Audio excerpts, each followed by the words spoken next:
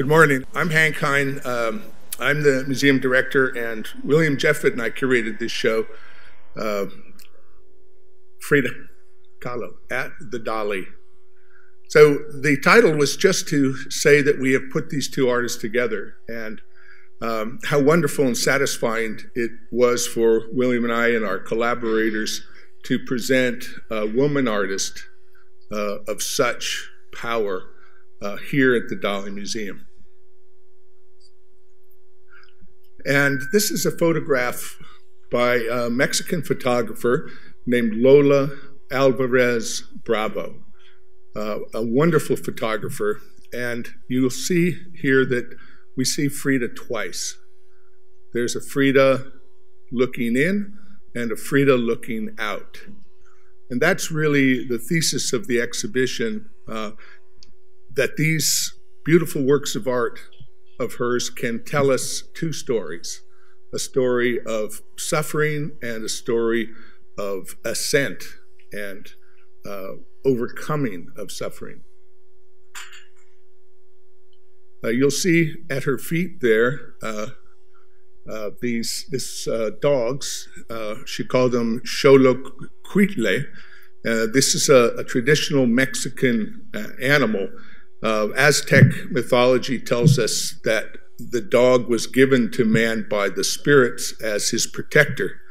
And we also know from archaeologic ruins that they were also sent as a food source.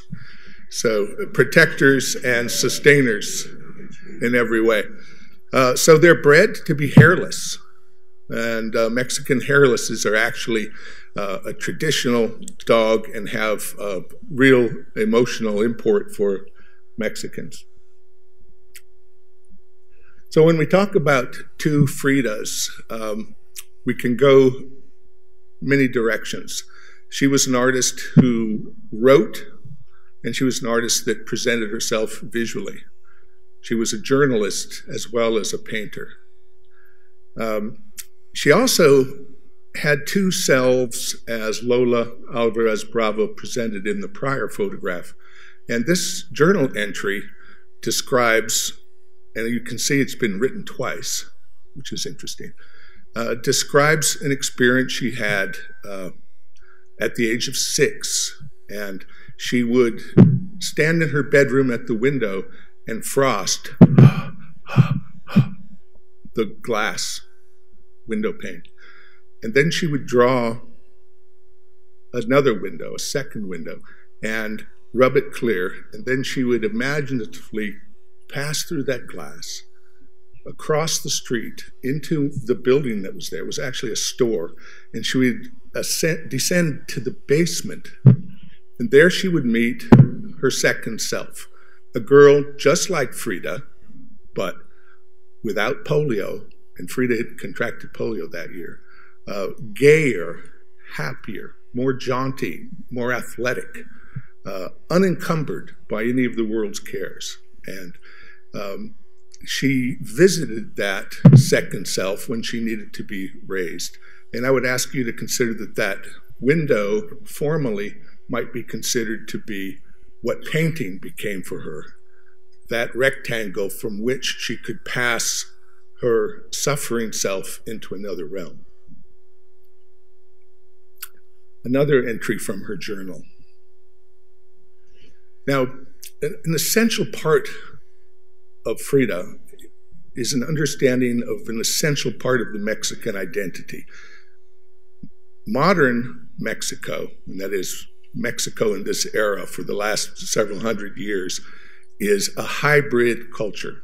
It's a fusion of European and indigenous traditions, values, impulses, foods, costumes, customs, celebrations, beliefs. And in many ways, Frida embodies this duality of the Aztec or Miztec origin and the European. This is from a codex, which were the books, the codex meaning the folio, that the indigenous people were making at the time of Cortez. And it's interesting to note that when they talk about the era before Europe, in Mexico, they don't call it pre-Columbian. Remember, Columbus landed in the Caribbean and didn't make it to the mainland, but Cortez did. And so they call it pre-Cortesian, before the era of Cortez. So Allison has assembled some very beautiful collections of letters here to show you how she worked. Image and text. And she was, as many people of culture and intellect at that time, a prolific letter writer. She wrote to all her friends. That's how you communicated. You didn't send texts, you didn't get on the phone, you wrote a letter. You might have enclosed a photograph in that. And it took a couple of weeks to get where you wanted it to go. I'd like to introduce this great love of her life, Diego Rivera here. And you can read how poetic the language is. My Diego, mirror of the night, your eyes, green swords inside my flesh, waves between our hands. And onward. She loved Diego passionately, but in general, she loved passionately, and her life was filled with other people, as well as her painting. And I think we sense that in her painting as well. There she sits next to a portrait of Diego that she has just completed in her studio. You can see the volcanic stone of the wall behind her, and the house was made of volcanic stone, a beautiful home constructed by her father in the early part of the 20th century. And here she describes to friends Ellen Bertram Wolfe her experience in Paris. And we'll take a closer look at that. But you can see she recounts in detail what she went through in Paris with her first show. And she mentions that André Breton, who we'll visit again in a moment, did not perform as he had promised in terms of getting her work into the gallery. But surprisingly, the man who did perform was Marcel Duchamp, and she revered him as an artist and as a person. So there's André Breton, looking very French, very confident. One thing about Breton, though, he may not have been able to follow through on that promise of an exhibition, but he wrote well and he had exquisite taste. He saw Frida's work, and in spite of all what he might have celebrated in Mexico, he identified Frida as a great talent. This is two letters to Nicholas Murray. She's come back from Paris from her first show, and she's seen him in New York. They've had a long relationship. He is a photographer, takes a lot of the great photos of Frida and Diego, and she made clear to him that that is, Diego and her relationship was unsurpassable. But she had a long love affair with Nicholas Murray, and in the first letter she tells what a relief it was to get his reply after her stay with him in New York, and in the second letter she's responding to a letter in which he's written to her and cut off the relationship, letting her know that in the couple of short months since she saw him, he has gotten married. And you can see she turns this into the most favorable approach that she could have, telling him that he has great character, and that, after all, that kind of honesty is all that matters.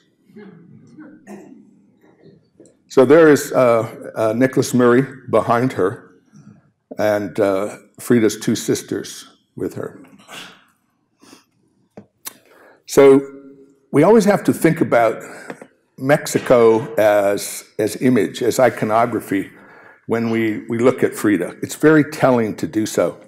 So here we have what's called the Codex Mendoza, which was an important document. Now you have to understand that at the time that Cortez came, these books were ubiquitous. They recorded how corn should be stored, the best way to tan deer, the lucky days of the month, how to succeed as a merchant, how to succeed as a hunter, who their gods were, where they came from. These were the texts that told their entire story, and of course, immediately the priests burned them. So there were about a dozen of these books saved, and they are named after the place where they ended up, or the person to whom they were gifted. Sometimes because the soldiers, the leaders of Cortez's group, were so obligated for their finances to a nobleman back at home, they would grab one of these things and send it to them just so there'd be some kind of material culture they could share to show that they were really there in Mexico and really working, and isn't it a strange place, and we are going to save the souls of these strange people. But the hybrid quality, you can see that this was done after post-Cortez, and they're still using the iconography, the symbolic images, the images that represent language in a sense. And next to it, the interlinear is the Spanish that they have been taught, or at least the Roman alphabet, transliterating the language of the Aztecs.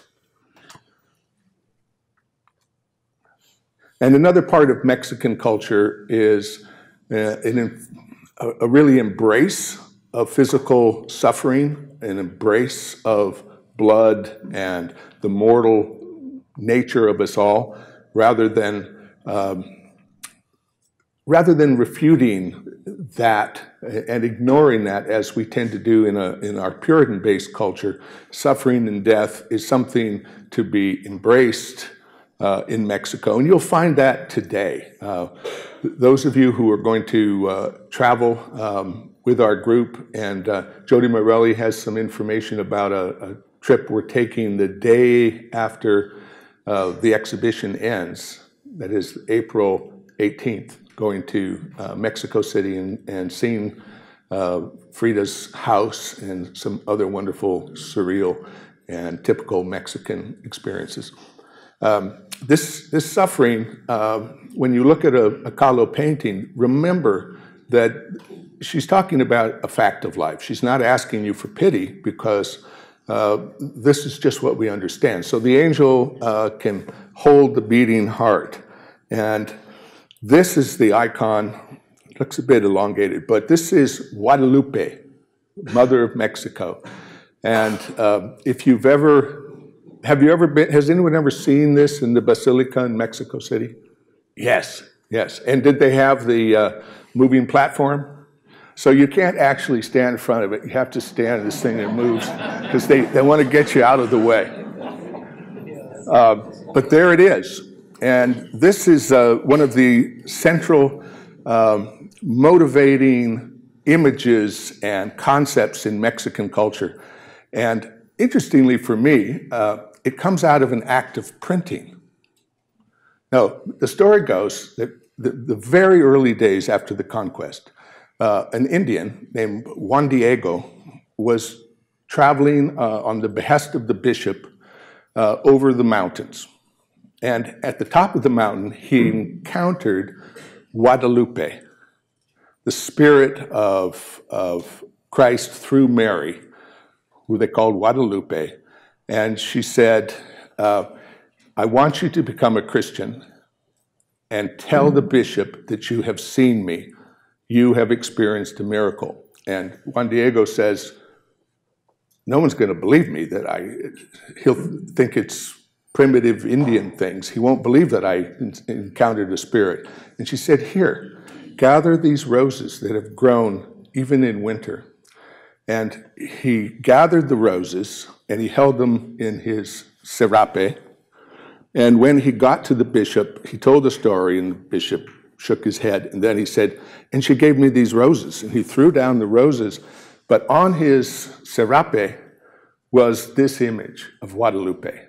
So the rose had imprinted on his serape the image of Guadalupe. And this central miracle in Mexican culture begins with an act of printing. If there are any printmakers here, you can say hallelujah. And interestingly, printing has been very important in Mexican history, too. It was very important in the Mexican Revolution, 1910, started in 1910.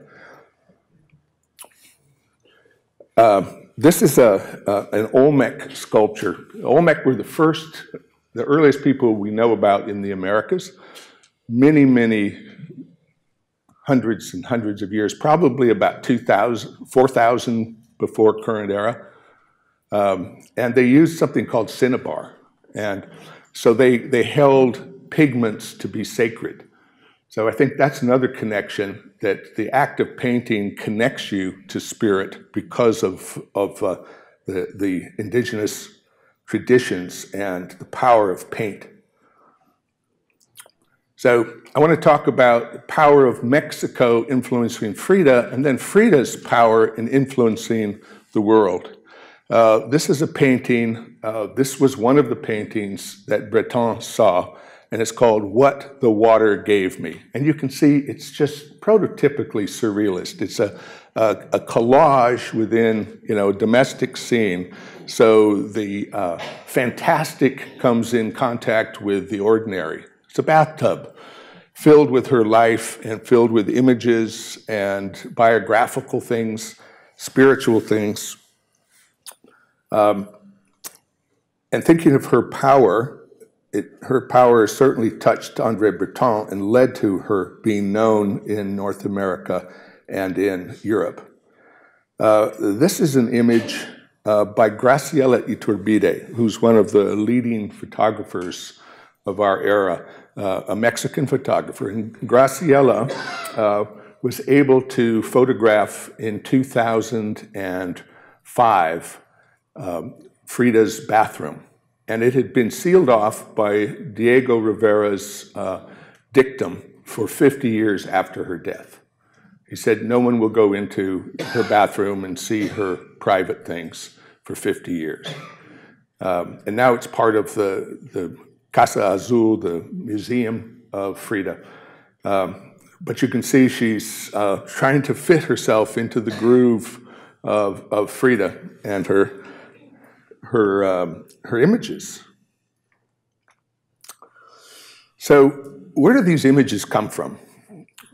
I've hinted that Mexico and its traditions will have a big part of her development as an artist, but we want to also think about the context of Mexico at that moment. Now, Frida is there in the middle, and on her left, that is to your right, is Diego Rivera. And Diego is the most well-known painter in North America in 1930. He's so well-known that he's hired in San Francisco to do a mural for the stock exchange. He's brought to Detroit for the Ford Motor Company to do their headquarters and to do the newly formed Detroit Art Institute. He's brought to New York by the Rockefellers to do the fresco for the Rockefeller Center. And his mode of art is quite different than what we see in Frida.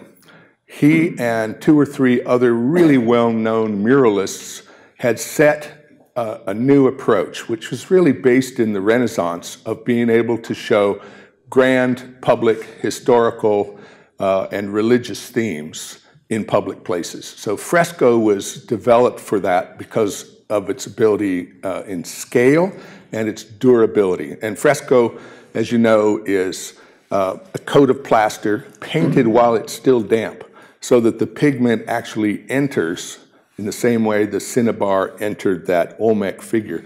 The paint actually goes into the plaster and becomes very, very permanent. And you use water-based mineral pigments so that you really are putting stone into limestone. So you're setting something that lasts forever if the climatic conditions are such.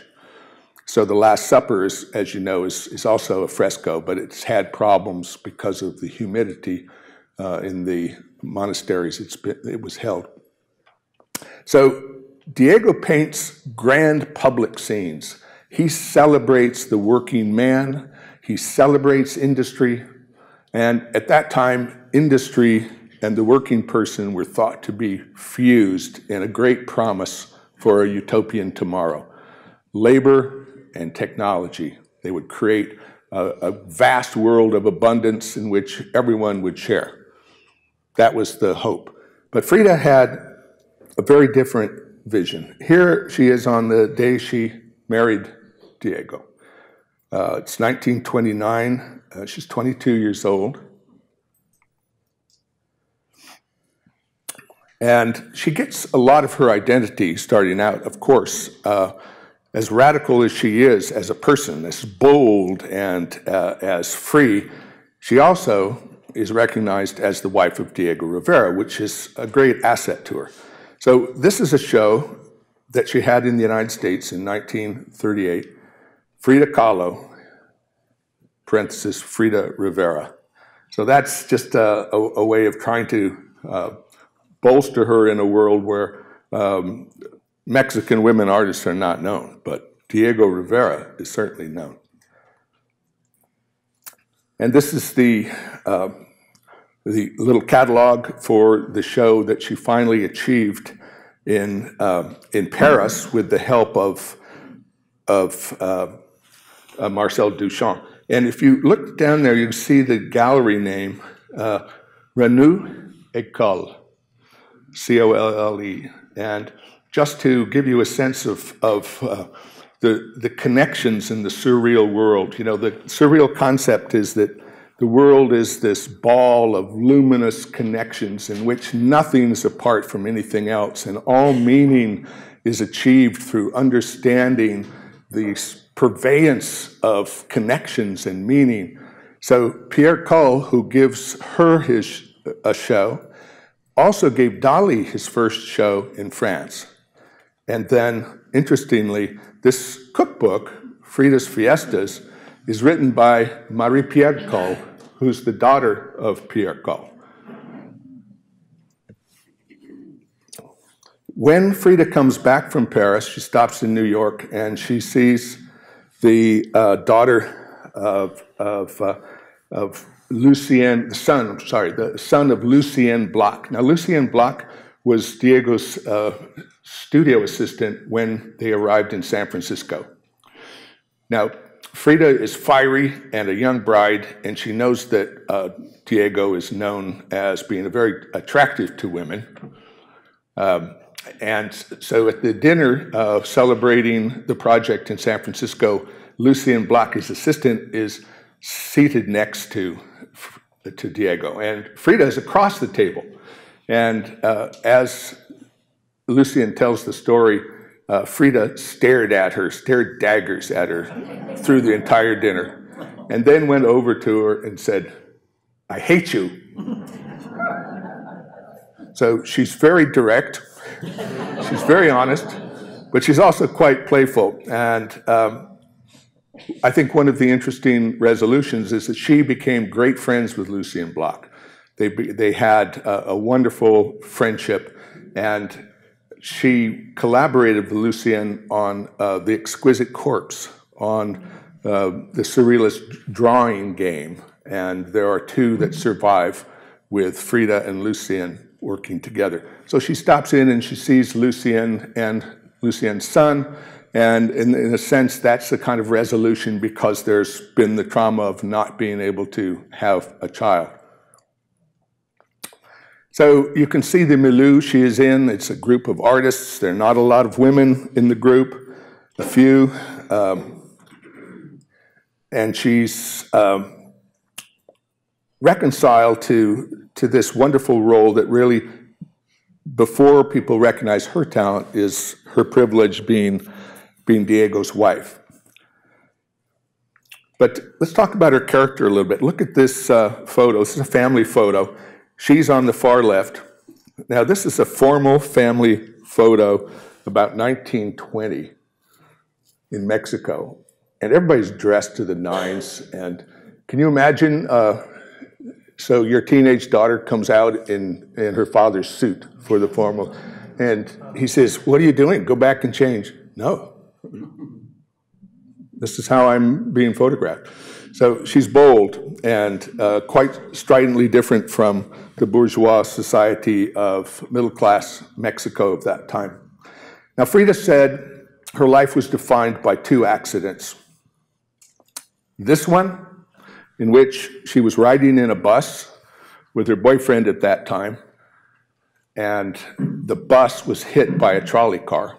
And there's a marvelously poetic description of this by her boyfriend, describing how the bus is hit mid-drift by the streetcar, and the streetcar moves the bus sideways. And it says it goes on for the longest time, and the bus has this great elasticity, and it pushes and pushes, and then finally it bursts. And in that burst of energy, one of the handrails goes through Frida at the level of the pelvis, hip to hip. And this is why she can't have children. And she doesn't learn that until a series of miscarriages during her life. She said that was the first accident that defined her, and the second accident was meeting and marrying Diego Rivera. So the drawing I just showed you was done a year after the accident. At the time of the accident, she was a student of medicine. She wanted to be a doctor. And now she's confined to bed. And a year later, she does that drawing. 4 years after that, she does a painting that reflects on that bus ride in the moments before the accident. So you can see she's gotten a kind of retrospective grip on it, and she's going back to the moment, not of the accident, but of a world that was innocent and clear of the traumas that would come subsequently. And it's a lovely view of Mexico, too, because you can see the bus has all types of people. Some have shoes, some do not. Men and women, thigh to thigh, riding in the same world. And you can see her sitting primly on the far right with her scarf blowing in this open-air bus. The signs of industry in the background, a burgeoning Mexican industrialism that's going to bring prosperity to this country. This is the kind of painting that, the kind of fresco. This was originally at the Palacio de Bellas Artes. It was originally at the Rockefeller Center. It was moved to the Palacio de Bellas Artes, the wonderful Art Nouveau theater in the center of Mexico City. It was in that theater that Carlos Fuentes, whose quotes are on the wall upstairs in the exhibition, first saw her in the early 50s and called her an Aztec goddess, a broken Cleopatra. So you can see the immense range of Rivera's work. He's looking at hundreds and hundreds of people, the masses. He has industrial things at the center, all kinds of references and classical sculptures and learned people declaiming, kind of historical vignettes, all there in the moment. Man, controller of the universe. So it's this very optimistic social sense. Frida, on the other hand, did portraits, largely. And her approach to the portrait, you can see this is an early one. She's still probably in bed at this time, and her father has created an easel system for her so that she can paint from the bed. This is a portrait of a friend of hers, and you can see there's a kind of Renaissance composure to it, the kind of portrait that would have been done of a lady or a gentleman at the time. But please note also that there's a kind of fracture of the foreground and the background. Now, the Renaissance, as we know, was noted for this Renaissance space in which there's this perspectival diminishment from the viewer all the way to the horizon. And that development has a lot of intellectual potency because it meant that space could be understood. It means that space is rational, that the world is rational, and if you understand it, you can also control it. So the Renaissance promises control, and she eschews that here. She uses a gesture towards the Renaissance, but she has this flattened background. And notice the frontal, slightly turned to the side view. This is a photo by Alvarez Bravo, Lola's husband of Frida. And that approach to the figure is going to be pervasive for her. She's not going to have a lot of people. She's not going to have a lot of technology. She's going to show a single image. This is her father, and she learned that approach from him. He was a photographer, and she had worked as his assistant. So he does a lot of portraits, and she studies the way he uses props, places the figure, but always in that formal presentation. So this is a fascinating character. His name is Luther Burbank, and you can see that this is a preparatory drawing. You can note the central features: a man, foliage, his legs going down underground, and the roots reaching out into the soil, some kind of form at the base of the roots. And from that, she develops this painting of Luther Burbank. And it's essentially the same image. However, now this tree is being fed by a corpse. And this is a lovely story in terms of understanding how Frida approached her pictorial success, her pictorial renderings. This is a historic figure. He's named Luther Burbank, and you know that there were potato famines in Ireland. A lot of the population of the United States with Irish heritage is due to those potato famines. The staple crop failed. Well, Luther Burbank developed in the late 19th century a hybrid potato that did not fail from the same kind of rust that was affecting it. And it was one of hundreds of hybrid plants that he developed. So he would graft the elements of one plant onto another, and he created an abundance of food supply that led to a lot of the increase of population in the early 20th century. So for Frida, because she has these populist leanings, as did Diego, he's a hero. He increased the food supply.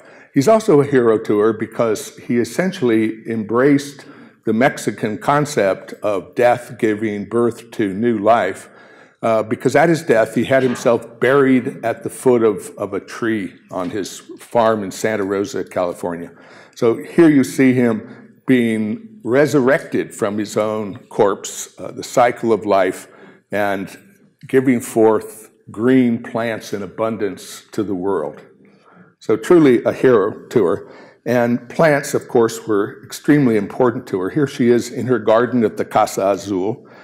You will, I hope, take time to go to our garden today. We've essentially replicated an essential part of her garden. She had a little pyramid of plants, and we've used many of the plants that have been documented as being part of her garden in our own garden in an homage to her. And it's actually much more colorful than that. As you can see, this is the Casa Azul, and what it would look like in a nice season.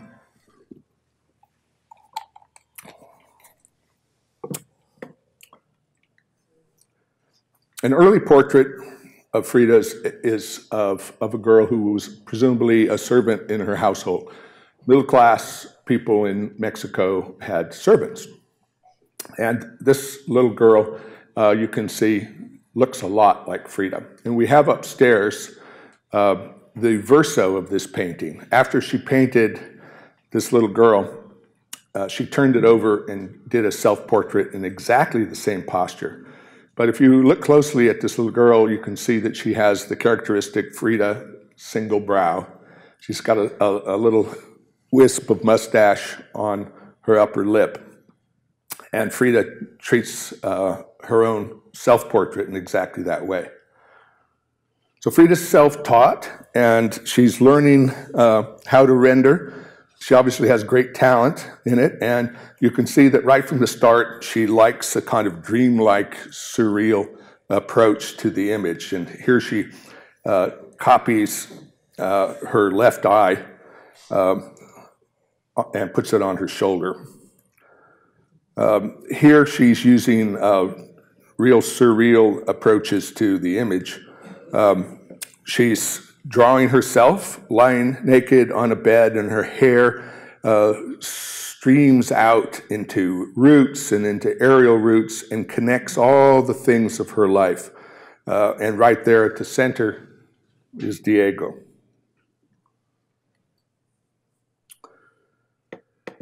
So she had a combination of privilege and tragedy in her life with Diego. They go to Detroit. He's working on this mural. He's celebrating the machinery of Detroit. He's celebrating man's inventive industrial capacity. She, at that point, has become pregnant and has a miscarriage. And following it, she takes a class at a little art school in Detroit, and it's a lithography class. So she makes a lithograph. And in it, you can see that she's approaching her self-portrait as though there are two Fridas. You can see on the left, there's more light. On the right, the figure's clouded. There's tears everywhere, though, right on her cheeks and in the air.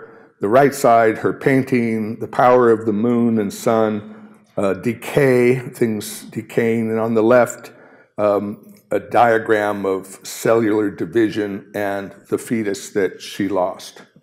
So the art and the tragedy put side by side.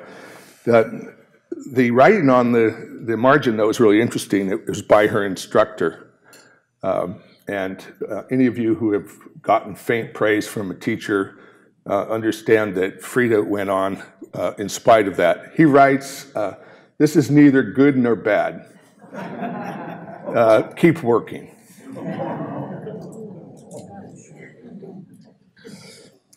Here's a painting of the same subject. You can see the iconography. It's almost allegorical. I mean, that's not a real scene. The bed, the blood, but then these things floating, which sort of represent her world. And most of it's there, a flower, a diagram of a torso, her hip structure, her pelvis with a fractured pelvis, some kind of medical device, a snail, perhaps referring to the slow pace of childbirth, a faded flower. But guess who's not there? Yeah. What you have is the industrial scene that he was involved in, and so you get her in isolation. This is a self-portrait reclining, and it leads us into something very topical, but I want you to see that you have to consider with Frida that every portrait, in a sense, is a self-portrait. And I don't know, perhaps that can be said productively of art history in general, that portraits are always, in a sense, a self-portrait. But when you look at that figure and the pose, done at the same time is this image of a murder that she read about in the newspaper. And a couple of things to note about it. One is that it's a historical event, something that she read about. So she's responding to something that's topical. The second is she's using a technique and a structure that's completely traditional in Mexico, the tradition of the retabla. And we've got a couple of examples of retablas. Usually they were small, on tin, formally naive, that is, there's not a lot of attention to perspective. And usually there's writing, and in the birds holding up this banner would be typical of in a retabla. Usually they show, though, delivery from near misfortune because of the intervention of a god. And here there's no intervention, no redemption. The man stands there stupidly over the corpse, and when he was brought for arraignment, the judge asked him to explain himself why he did this, and he said, "I only gave her a few small nips." So it's a castigation of male violence, and it's making a statement about redemption too, because there is no redemption in this. The gods do not interfere. And a portrait, which is actually a very traditional kind of approach to a young child who died, presumably from sickness.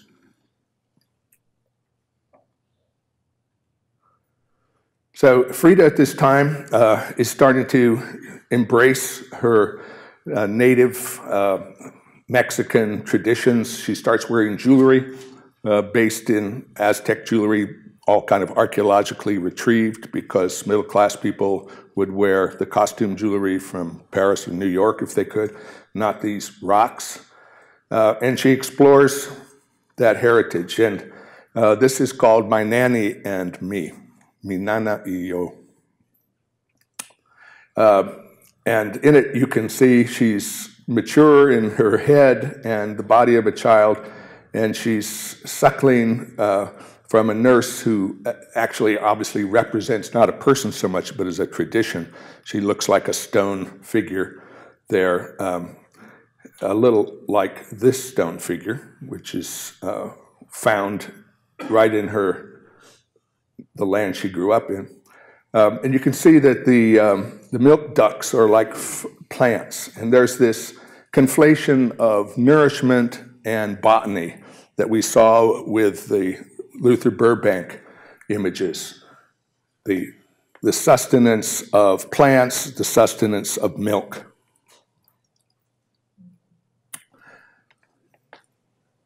In this era, she surrenders a lot to her dreams and uses them, mines them for images. This one called Fantasy, you can see an eye in the middle that looks quite a bit like Dalí's Eye of Time. And then can you see the two volcanoes, the famous volcanoes surrounding Mexico City, which are erupting milk, and the milk flows down into the land, and there's semen flowing as well, but they all just kind of end up in the arroyo down there. So there's this sense of the loss of the potential of fecundity. Now, this is, I think, also a self-portrait. It's called The Flower of Life, and I think it's a plant-animal hybrid. You can see the hands look like fallopian tubes. There's looks like a penile structure emerging where the head should be. There's this flash of spore going outward. There's lightning describing creation, and then that's either the sun or the formed zygote of creation. So I think Frida is seeing herself as a plant for a couple of reasons. One is that the plant is very, many plants have both sexes, and so Frida was bisexual in her romantic life, and so she's identifying with the plant, and then of course the plant and sustenance and her celebration of that sustenance. Here she does a portrait, you'll see this upstairs, of the mother of her primary patron. Of course, Diego is supporting her in her living. He has no problem getting lots of money.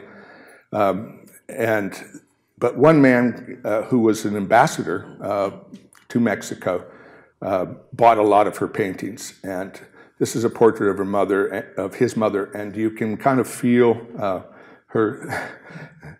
You can see how Frida has become very insightful about character. You can see there's a kind of ambivalence in this woman's look, like, all right, you're painting me, what are you seeing? You know, what do you see? Do you have any idea what life is like when you've done as much as I have and knitted as many sweaters for grandchildren, and here's what I get. I'm old, and you think I'm a subject for a painting. I don't know, that's how I read it. But once again, you see the foreground and background, very typical. You know, and the background is always symbolic of the foreground. The background is thorny, like her expression, but the thorny cactus also gives forth a flower, which is very beautiful. And this is what her life is like at this point. You know, that she merges in social. This is circles. This is an artist next to her named Covarrubias. Can we all say Covarrubias? Thank you. And Diego and Frida. And here she is with her family in the very nice home, and her sister, Christina. When we say that all portraits are self-portraits, you recall the few small nips. It's also a kind of allegory of Diego's slaying of Frida through his infidelities, because that innocent girl on the right, Christina, who's just a year younger than Frida, moves in and lives with Diego while Frida's away. So he sees that as a symbolic murder, and thus that painting. But she has a social life. She's out with friends, and she's starting, I think, to get a grasp on the two sides of her condition here. So this is called The Broken Column, and it's probably one of the most celebrated of her paintings. You know, she painted very little, so it's easy to choose your favorite. In it, you get, I think, again, an allegory. It's about her suffering. It's about her physical condition. It's also about painting, I think. You'll see her, she's been cut open, you know, from midriff to neck. She's wearing the corsets that she had to wear because of her problems following the accident. And then she's pierced with nails. So that is a reference to one of the great subjects of Western art, which is Saint Sebastian. And Sebastian is pierced with arrows. He doesn't die, but he suffers greatly for his devotion and his faith. And so she sees herself as a Sebastian too. And you'll note that the paintings in the Renaissance of Sebastian, Saint Sebastian, he always was, in Dalí's era, embraced as a kind of figure of homosexual appeal. He's always beautifully shaped limbs and very handsome and youthful when he undergoes this. So in the same way, there's a sexual availability here of Frida, but then a renunciation of that sexuality because of her kind of martyrdom, of her taking the nails of humanity because of her faith. And again, the background is the land. It's barren, isn't it? There's nothing growing.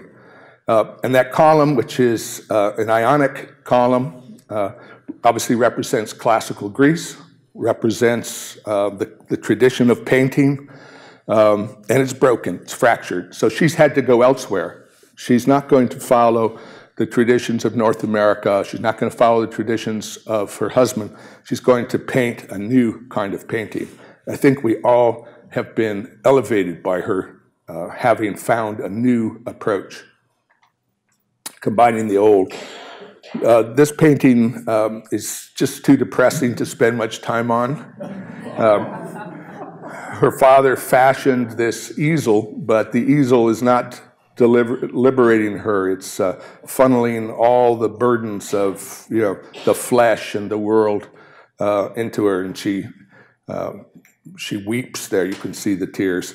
And again, the zygote or the blastophon, they're the newly formed living creature, perhaps, or the sun, and then the moon, again, referring to the Aztec and their heritage. Diego Rivera's grandson, who's an artist, says that this is indeed an allegorical painting. It's called The Little Chicken.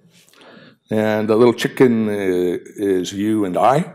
And it stands there under all these threatening, huge, outscaled bugs, but also all in a plant with the shape of the cloud of Hiroshima.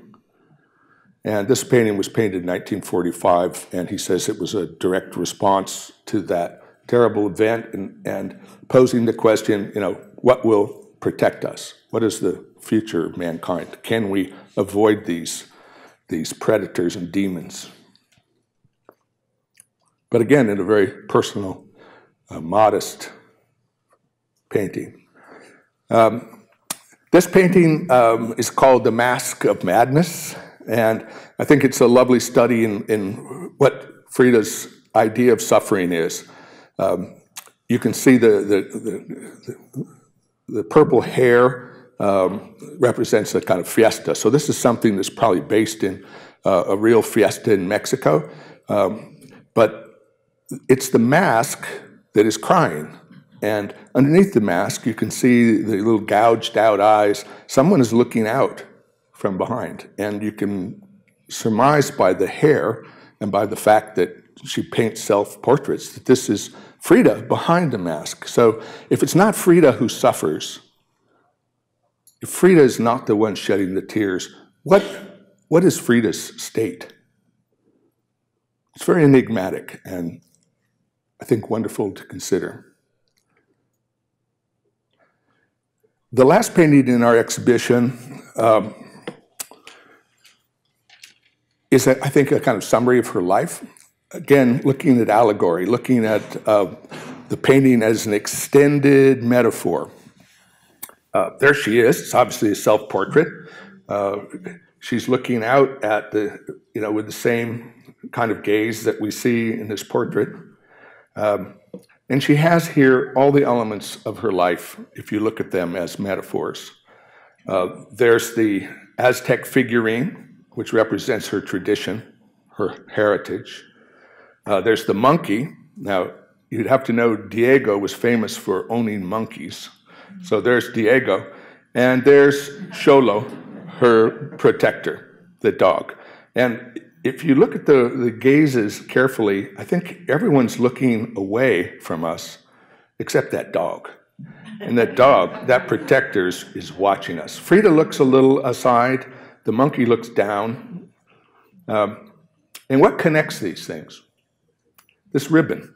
And the ribbon, I think, is symbolic of her art, that her world is held together loosely, mind you, very loosely, but continuously by this ribbon that encircles her name, which is what, and the date, which is what an artist does, encircles all the creatures in her life, and then encircles the nail in that flat background, which is a single nail now, not the stigmata and not the St. Sebastian arrows, but a single nail on which you might hang a painting. So I think it's symbolic of that thing that holds her life together. And another wonderful photo by Alvarez Bravo of Frida and laundry. But I think you can take that as her second self. And this is another portrait of the two Fridas, the earthbound one and the one lifting in the breeze. So I invite you to see the show now and take a look at these images that you've seen in sequence and get up close because she's a phenomenal painter. Thank you for coming today.